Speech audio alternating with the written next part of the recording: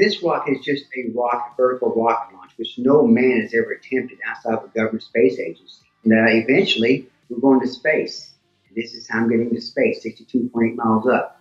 There's going to be $2 million worth of parts, and we're going to hire some real engineers this time instead of being built in a garage.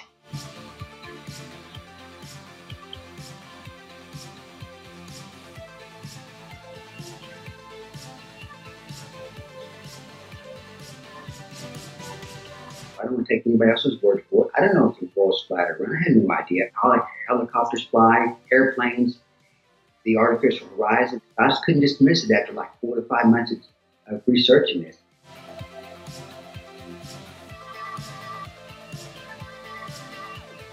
I don't call it SpaceX. I call it FakeX. Elon's a brilliant man, okay? I have a problem with the world being run by people from tech.